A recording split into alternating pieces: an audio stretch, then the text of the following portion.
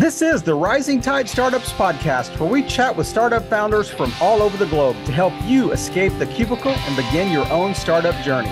Make sure you take notes. Every episode of Rising Tide Startups is sponsored by Podbrand Media. Let Podbrand create and host your company branded podcast. Learn more at podbrandmedia.com. This is Kevin Prewett with another episode of Rising Tide Startups, and my special guest today is Shanif Dhanani. Shanif, thanks for joining us on Rising Tide. Hey, Kevin, it's great to be here. Thank you so much for having me. So I asked him how to pronounce his name before, but I didn't ask him how to pronounce the word guest. So maybe I should change the entire intro and ask you how to pronounce the whole sentence that I'm going to speak when I first start. But man, it's a pleasure to have you on the show. But if you and I met at a networking event, how would you introduce yourself to me? I would probably first say I'm a data geek, because that's what it's like the honest truth, and I love to just be honest. But then I would probably say that I'm the founder of a company called Locusive, which is helping businesses connect their data to AI.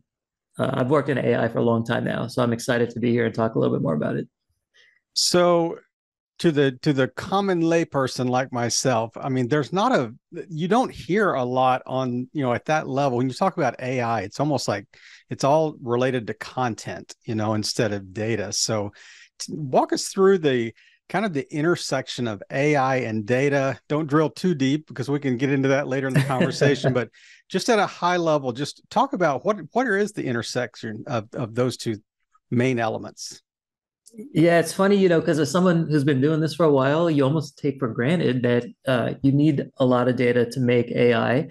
But ultimately, if you think about AI today, there's sort of this hype and buzzword around it. Some people think it's Terminator. Some people think it's AI. It's going to take over our jobs. For someone who's been working at it for a while, AI is really just math, using math to find a bunch of patterns.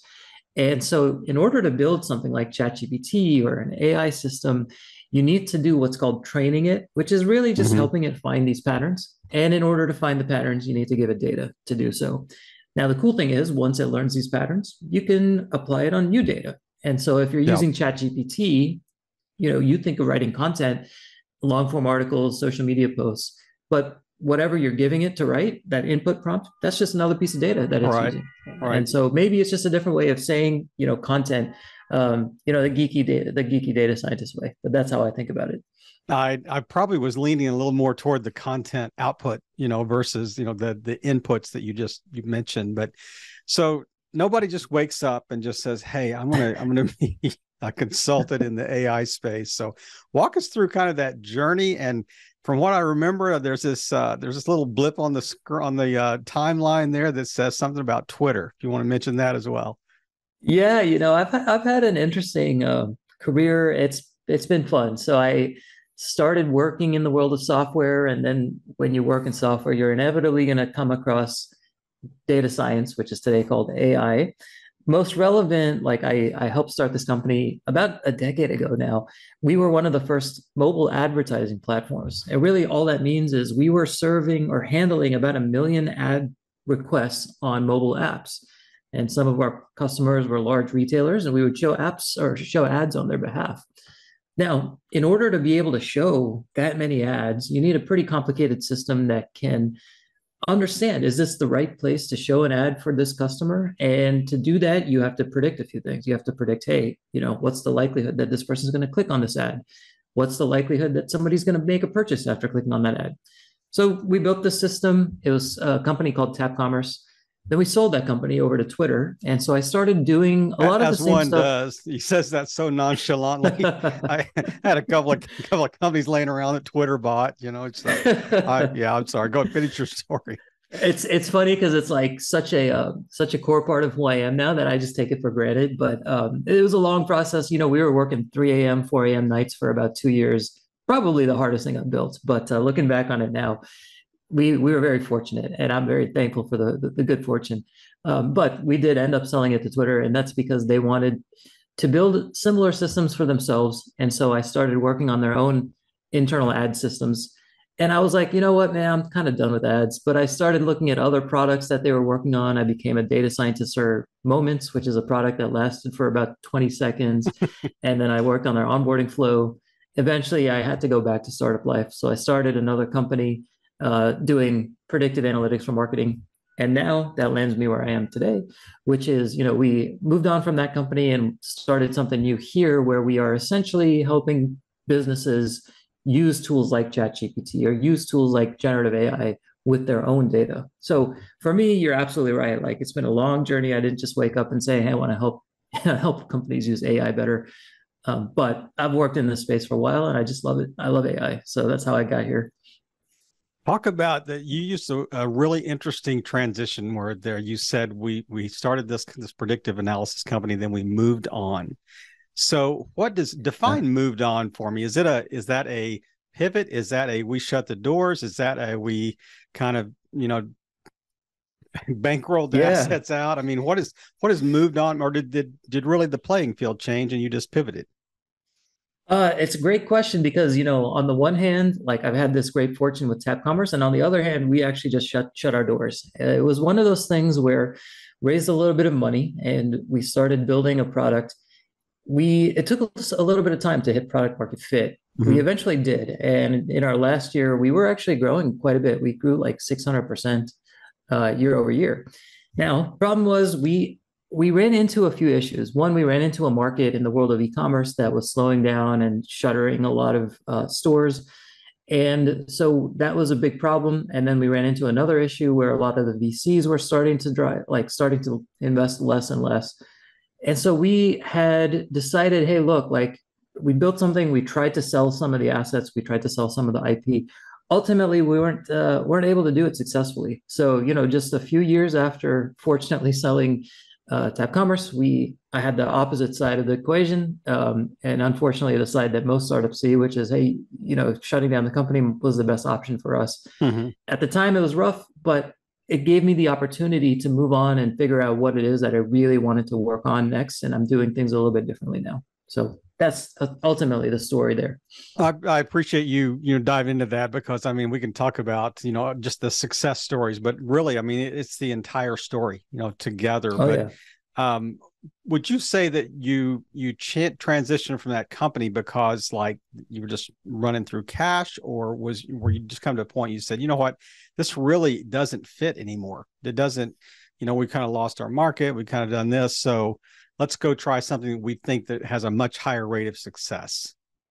There were a couple of issues that we ran into, which I am now working as hard as I can to not get into them again. But the first one was, believe it or not, raising money. We raised money, but we did it in a way that hampered us because we didn't quite have the right product and we didn't have product market fit. Mm. Now, when you raise VC money, that ultimately means you're expected to produce a return or you're ultimately expected to make traction.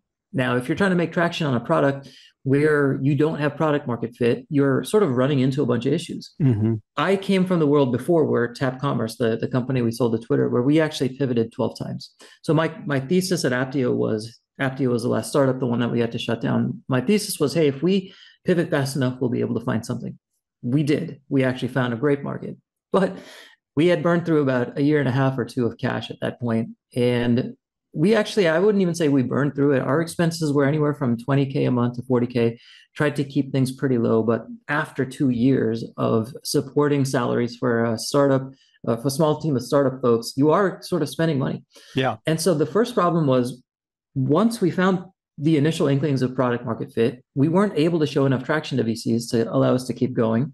And then the second thing was when we eventually got to where we did, we ultimately landed in a world where e-commerce had grown like crazy during the pandemic and it was sort of slowing down. And so we got hit by a double whammy where our core market was slowing down and we weren't able to raise cash because ultimately we had product market fit a little bit too late. And, ultimately VCs, even though they say they invest early, they like to see traction very, very quickly. Hmm. And so that's why raising money at that such an early stage may not have been the best move for us. Now, one thing I would say is, had we raised a little bit more money, we might have been okay. We raised enough money to last us about 18 months, but ultimately that led us to a point where we weren't able to go a little bit longer to show more traction. So the VCs that invested on the front end, when you did you go back to them and say, hey, let's raise another round here because we think we found product market fit. Give us 6 more months, give us 12 more months, whatever runway, and we will show you that return. Where it was the VC like finance market, was it tightening up at that time? Did you experience that, or was it just the ones that you just happened to choose had maybe a different perspective? There's a couple of things here. So one, our existing investors had done two extension rounds. One of them had a lot of the VCs continue on. The other were some newer angels and newer VCs. And so they had already extended a little bit. Now, again, going back to the problem I had first, which was I should have raised a lot more money so we didn't have to do these extension rounds. You've probably heard of people say, as soon as you finish your first fundraise, you got to start thinking about the next one. That's a really tough place to be in. And if you raise enough in the first round, you don't need to worry about that. So getting back to your question, if we had them extend it a couple of times, and then for when we had started really accelerating growth, we went back to them and to a couple of other folks, and we actually a lot of other folks, and we said, hey, look, like we're showing this traction. We would love to talk a little bit more. I think that the timing got us. Like timing, this was back at Q2 of 2022 when things were really hitting a wall. You might have seen some of the stats yourself where things have really slowed down, and they still haven't picked back up. Right. So we got hit by the timing. If we had like 6 more months, I bet you we would have been able to show pretty significant growth in ARR. We had finally learned how to close deals pretty quickly. We had finally learned a couple of go-to-market motions that were delivering results.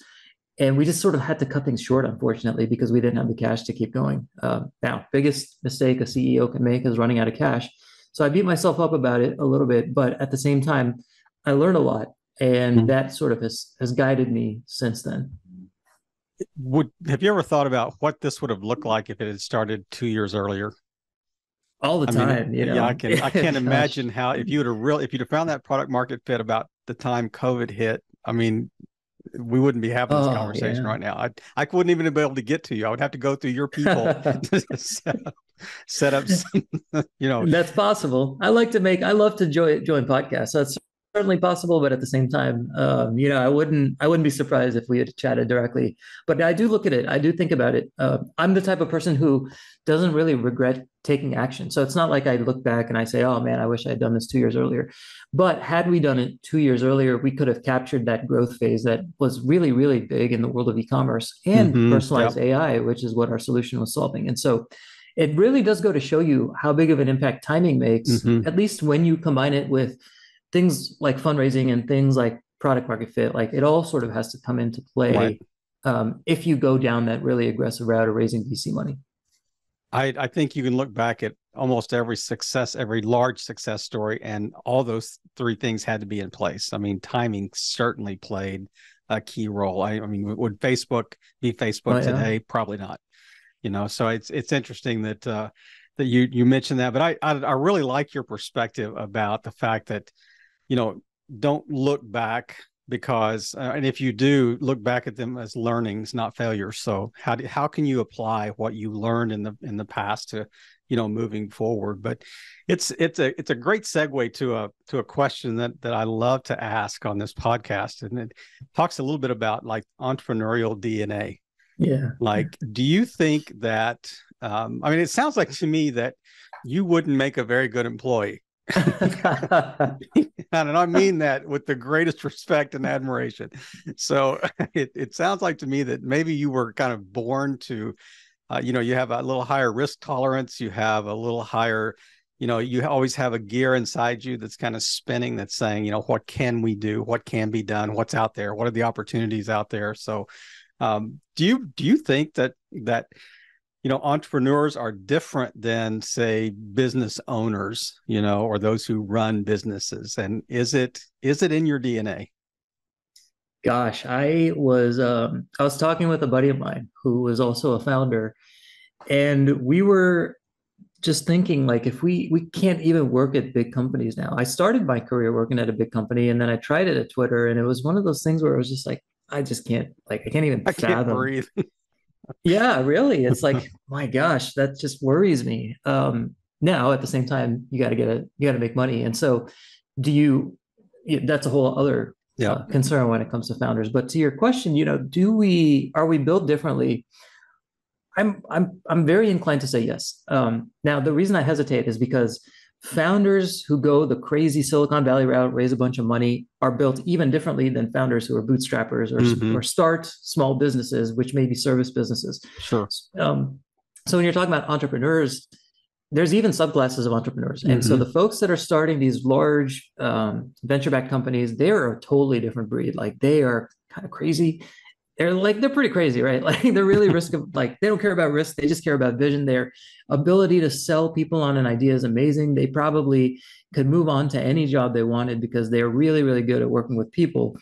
So there's that person. And then there's the bootstrapper, the folks who are like building from the ground up, getting customers, getting paying customers and growing through profitability.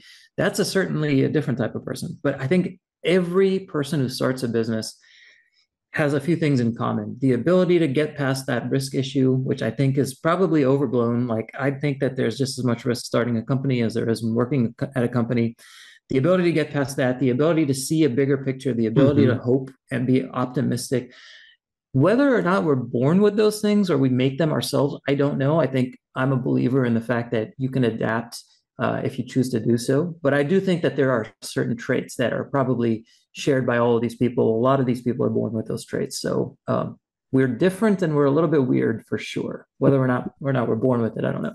I think it's weird in a good way. So I look back at my own life and I'm thinking, I was like 8-10 years old and I'm schlepping candy bars in the neighborhood, and my friends are out there playing. I'm like, yeah, I want to make a buck here. I got to make some money for vacation, that type of thing. So I think there is a little bit of genetic disposition in, that sales that leads to, wanting to kind of lead something on your own. But I think another huge thing I think that entrepreneurs have is vision and the ability to cast vision to a team to get them to work together to accomplish whatever you're working towards. So what are, I do want to stop right here because I want to give a spot for an ad spot here, but when we come back, I want to talk exactly the whole idea of, lessons learned and how you cast vision for a team. So I want to hear from our sponsors right now.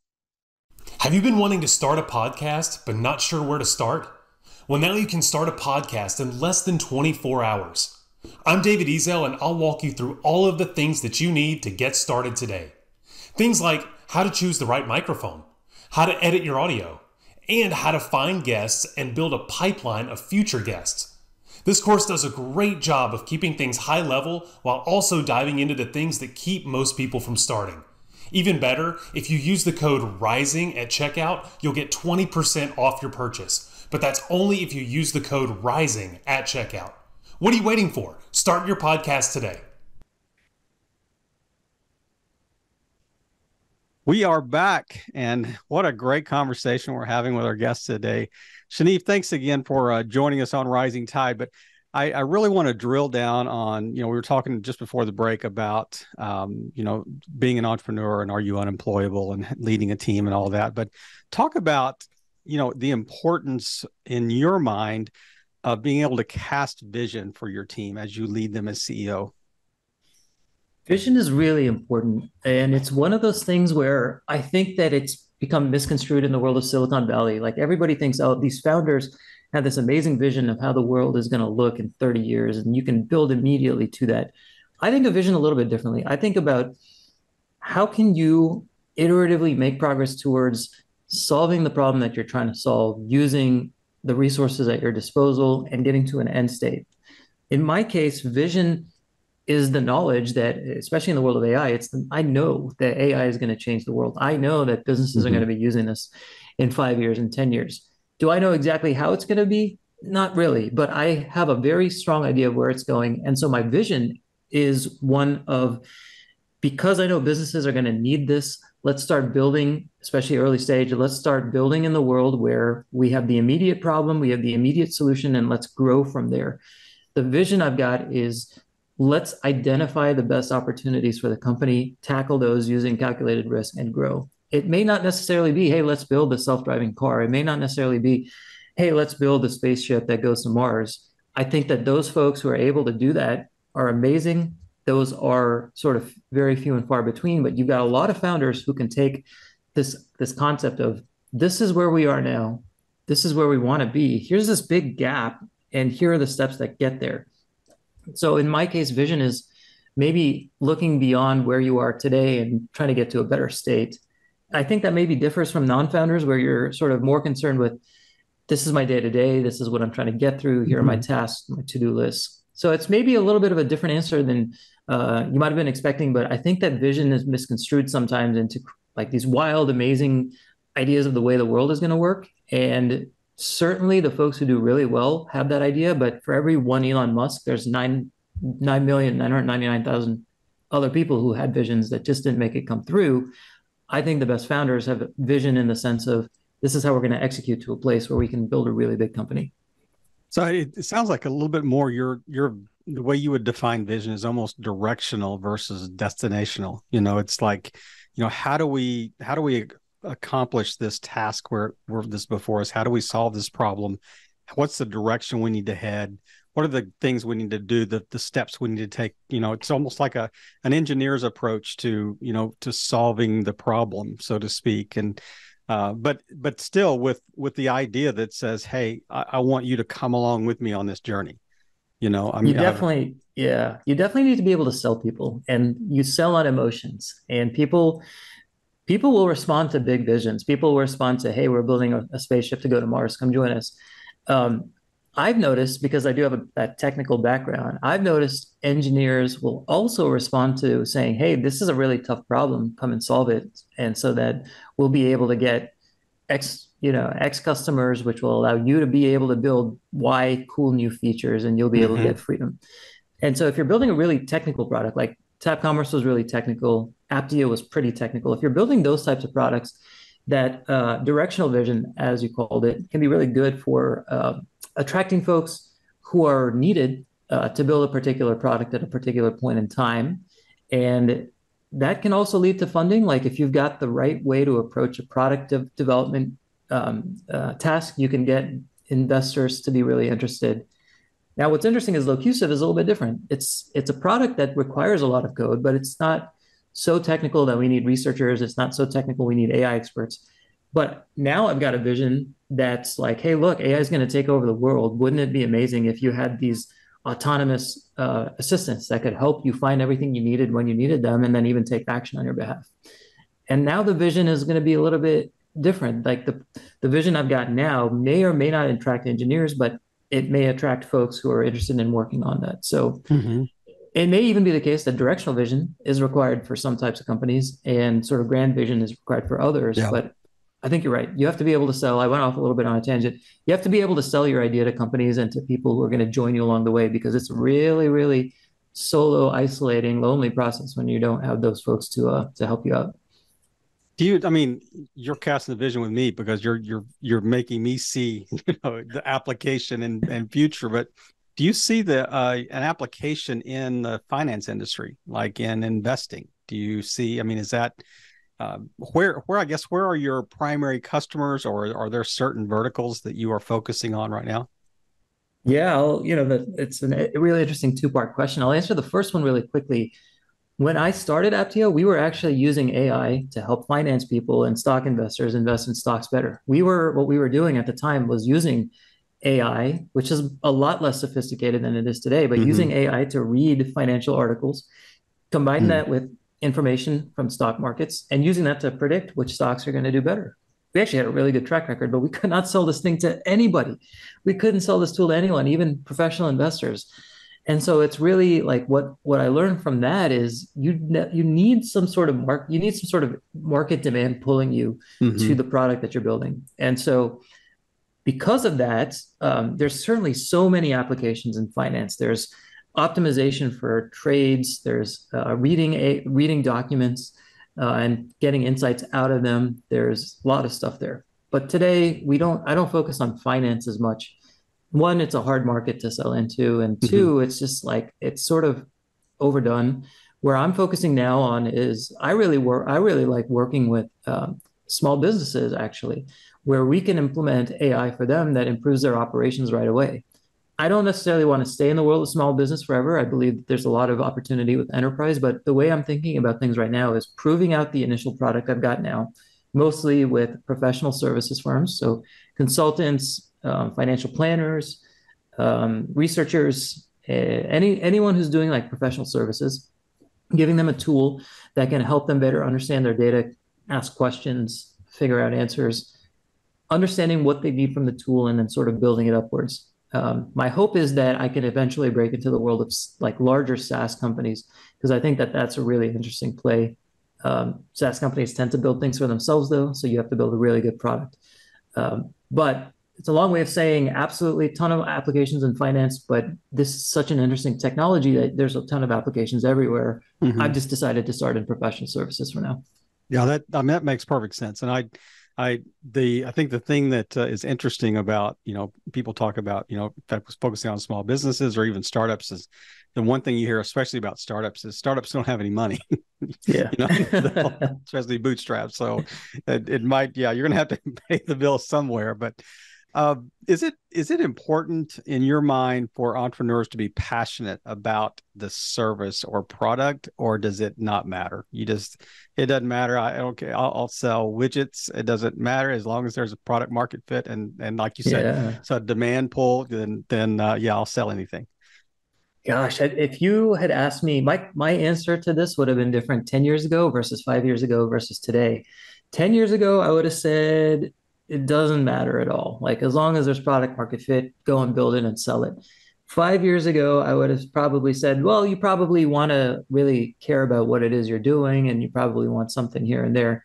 Today, I'm like, the best folks are going to be really passionate about what they're doing. Doesn't mean you can't start a business where you're not passionate, but you are going to burn out. You're going to burn out before you can actually get there. And so it's really funny. At least this is me. I can't speak for everybody, but I know that there are some people who can go out and sell anything to anybody, and that's what they're happy doing.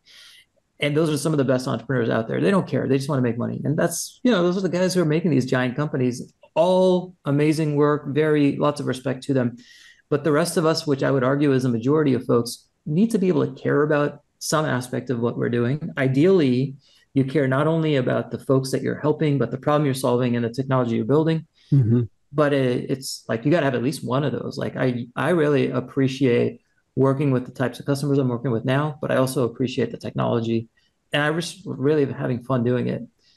About 3 or 4 years into Aptio, I got really burned out. I wasn't really that interested in what we were doing. So I was working more on the sense of like, hey, my investors have invested in me. I got an obligation. I need to fulfill it, which is great, but that sort of burns you out a little bit, and it's going to cause you to slow down a lot. Versus if you're really working on something you care about, you're able to keep going just for the love of what you're doing. So I would say today that it's really important to be passionate as an entrepreneur. Maybe it's not as someone who's got a 9 to 5, but someone who's really working on their own thing. You got to be passionate about it. And that's really one of the things that I have focused on a lot this year as well, is finding the thing I'm passionate about so I can solve that problem. And like you mentioned, there are going to be difficult days. There are going to be difficult weeks, months, and if it's something that is getting you out of years, is getting you out of bed, because you believe in the process and you believe in the end result. And I would agree with you. I think it does matter. Not that it matters to everyone, but I think to a large majority out there, I think it does matter, and kind of get you over that. Seth Godin talked about getting through the dip, so to speak. Yeah. So you mentioned, the successes, the pivots, the moving on, I think was the transition you used. You can call it a failure. That's all good with me. No. I like that. I love that pivoting positively, that the idea is failing forward. But talk about, just as a CEO, not any specific company you're leading or whatever, but what are one or two just, one line learnings that you think would be really helpful to somebody that's a little further behind you on the journey? This is going to be especially true for technologists, but it applies to everybody. Fall in love with the problem that you're solving, because that's really the thing that you're going to be working towards for the next 5, 10, 15 years. It can change over time, but you need to be working towards solving a problem.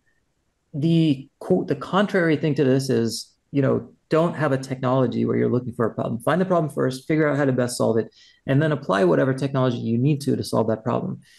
a large portion of startups fail when they just build something that nobody wants. And so finding a problem that's worth solving is really important. I would sort of add on a secondary piece to that, which is validate that this problem is big enough that people care about it. The people are going to need to have to pay you in order for you to succeed. And if nobody's willing to pay, or if only a few people are willing to pay, then it's not worth it. That's like the most important sort of one-liner I would give. Now, you've probably seen this yourself, Kevin. Like, I could probably find 90 other things to say, so I don't want to bore your guests, but your listeners. But that's what I'll say if I had to choose one. I think that I love that. It's not only just falling in love with the problem you're trying to solve, but finding a problem worth solving. I mean, you can fall in love with something that's worthless, or doesn't have a large enough market, or and you're exactly right. I mean, how many people have built a really cool toy that nobody wanted? Oh man, that is like, this is the greatest thing ever, but nobody wanted, nobody's asking for it. It's just something you liked. You thought was a good idea at the time, but you didn't do your research enough to validate that fit. But we mentioned really early just kind of the intersection, of AI and business and what you're seeing. I mean, from a big picture standpoint, I mean, you see people on the news all the time saying, "Hey, we got to get this under control, or it's going to blow up in our face," type thing. Give me your professional take on just the AI space in general.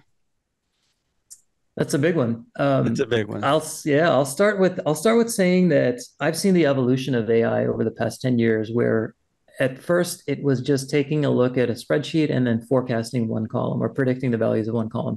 And then it became generating images, and then it became deep fakes, and then it became AI, like LLMs. And now you're able to sort of generate things at a human level that you could never do before. And so AI, like, the first thing I always like to tell people is AI is basically just this branch of computer science where you're trying to do things that humans do. That's all it is. Forget about Terminator, forget about Skynet, forget about all this other stuff. And what is sort of the common feature around everything that's been AI developed into AI today? It's just math. So from my perspective, I might be oversimplifying it. It might be overly reductionist, but AI is just math. And so when you start talking about AI taking over the world or becoming artificial general intelligence, I tend to cringe a little bit, because maybe I'm overly technical, and I kind of see the implementation rather than the effects of it. I understand the need for regulation. I understand the need to, like, hey, look, like, if suddenly every company in the world is producing AI generated content, and you're impersonating me as a person, and you're making videos where I'm doing stuff I never did, that's a huge problem. And so I think we need to come up with some sort of rules of decency. But AI as a technology, I think, is going to continue to develop. I think we're going to continue to see machines being able to do things that originally we thought only humans could do, which is going to lead to more and more and more automation. I'm of the opinion that more automation might lead to fewer jobs in the short term, but generally leads to more jobs in the long term. We're at a weird spot now where this stuff is getting really powerful. And so I don't know if that's going to continue. I think it will. I think it's going to lead to more jobs in the long run. But it also means that we're going to have to find new ways to go to work. We're going to have to find new ways to make money. Maybe we'll have to do UBI. And it all comes down to the fact that more and more things are going to be done automatically, which might allow us to focus on other things, or it might force us to, figure out new ways to work. So that's like the highest, 100,000 foot view. Yeah. I'm happy to dive deeper into the 1 foot view, but that's sort of my take on AI as a whole. I'll give you an interesting example. I was watching online the other day, and I see this supposedly it was a press conference of one of the coaches for the Iowa football team. And he said this statement and talked about, how he's under pressure with his contract. He's got to average a certain number of points. He's the offensive coordinator. He's got to average a certain number of points. That entire video was AI. It was a fake, and it looked so genuine and absolutely just duped everyone, including me, who watched it. And I'm thinking, man, this guy, what an idiot to be so bold, to talk about this. You're thinking, sometimes it's better to shut up, and not say anything. But it found out this is a fake. But it's out there ubiquitously. And I'm thinking, how do you rein that back in? If you're that guy, if you're that guy's PR director, how do you rein that back in? And it just seemed like it just took a life of its own and was like a snowball rolling downhill, just gaining momentum. But that's just a unique example I've seen recently, of how it is so easy to kind of dupe the masses, me being part of the masses here. But I really like your take of just kind of looking at it from we're heading this direction anyway. It does have some really, really exceptional benefits, if it's used correctly. But what's one thing that I just haven't asked you about as we wrap up today that you just like to, your closing thought you think would be helpful? A lot of business owners I talk to they're trying to figure out how to best use this stuff, but they don't really know how. And so I always like to end with something practical, which is if you haven't tried ChatGPT yet, just go and try it. Like try to figure out, hey, can it actually write a blog post for me, or can it write an outline? I started using it as a coder. I just plugged in this coding tool called Copilot, and it started helping me out. And then I started using it more. And so the one thing you can't be is afraid. Like you can't be afraid of this stuff coming in and taking over, a share of your market or putting you out of business. You just have to learn how to use this stuff. So first and foremost, just don't be afraid. Start using it right away. And then, as you get more and more familiar with it, you're going to find applications for where to use it. Sometimes you can use stuff out of the box, like just the ChatGPT website. More and more, you're going to start using custom built applications. So that's what I'll end with. Try using it, get familiar with it, and then you'll eventually see where it can be applied to your organization. And it becomes another tool, and you can use it to grow. I love that. So share with our audience, where's the best place to connect with you, to learn more about, what your company provides, LinkedIn, Yeah. where is it? Yeah, I'll give you a couple of ways to contact me. So you can always contact me directly. My email is shanif@locusive.com. That's LOCUSIVE.com. Locusive is the name of the company I started. And so you can learn more about our products there, locusive.com.